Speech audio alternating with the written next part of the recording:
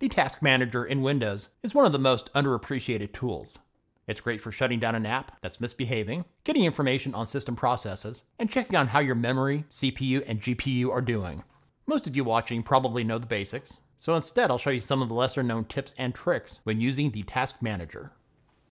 To launch the Task Manager, you could right-click on an empty space in the taskbar and select it to open it up. To quickly launch the Task Manager without using your mouse, there's a couple keyboard shortcuts you could use. The first one is Control plus Alt plus Delete at the same time, which many of you already know about. Screen recording won't capture this, so I'll just tell you. This will take you to a black screen to select it from the list, using the down arrow key and pressing Enter. Now here's a keyboard shortcut that's even quicker to open the Task Manager. Press the Windows key plus X. This menu is called the WinX menu. It's also known as the Power User menu. Immediately after this window opens, press the T key. When opening the Task Manager, it automatically opens to the Processes tab. Having too many programs that automatically launch when your computer boots up can slow down the startup process, so it's recommended to disable those programs you don't need at startup. I find most normal users don't know about this, so I'll include it. In the left pane, select Startup Apps. For those you know you don't need when your computer starts up, right-click on them and select Disable. So I'll disable Copilot, ShareX, and Spotify. If you had a bunch of these that were enabled that you have since disabled, you might notice the next time you boot up your PC that it starts up faster. If you ever need to open a program's file location quickly to make changes to any of the program's files, or just want to know where it's located, you can get there quickly in the Task Manager when that program is opened. In the left pane, select Processes.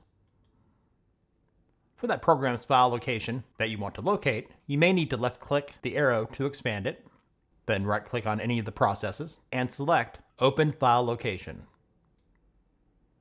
This will open File Explorer in a new window where that program's files are located. If you have the situation where files and folders are not responding, if the Start menu stopped working, or the taskbar has disappeared, restarting Windows Explorer usually fixes these issues. To do this, select the Processes tab, and over here on the right, select to have it listed by name. If you have a folder open, Windows Explorer will show up here in the Apps section. Otherwise, you'll have to scroll down to find it. Right-click on Windows Explorer and select Restart. I won't be doing this right now, but if you ever had this problem, doing this should fix the problem you're having.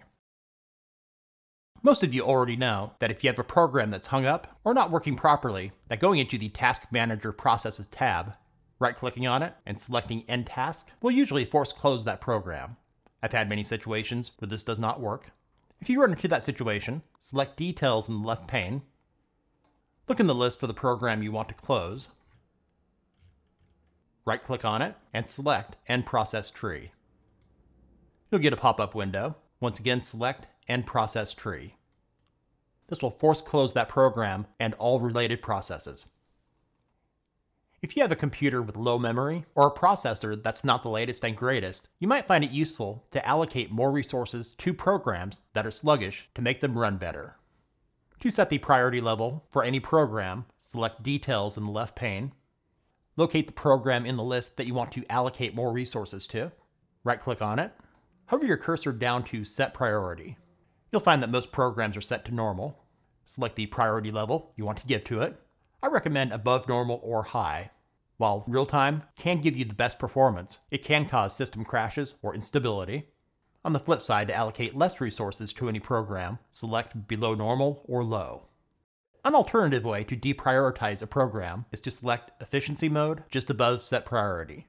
This will have Windows deprioritize it automatically to save resources as needed.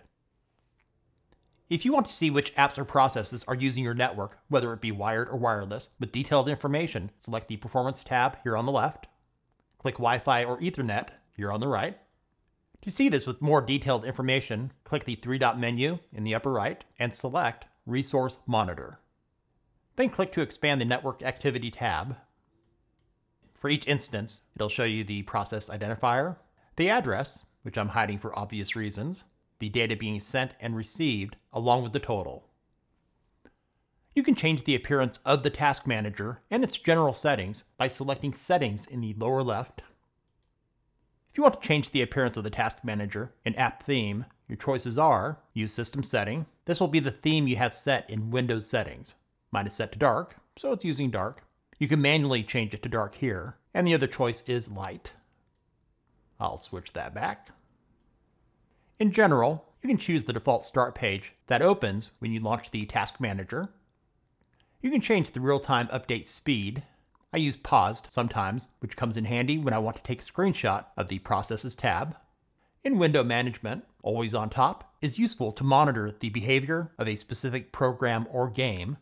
And below that, there's other options. And here in advanced is live kernel memory dump options. This one really is for advanced users. A live kernel dump creates a consistent snapshot of kernel memory and saves it to a dump file without having to restart the computer. Thanks for watching.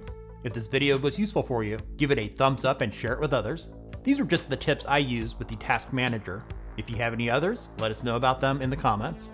And if you're new to our channel, subscribe and click the bell for the latest in Windows and other tech-related stuff here on Brett in Tech.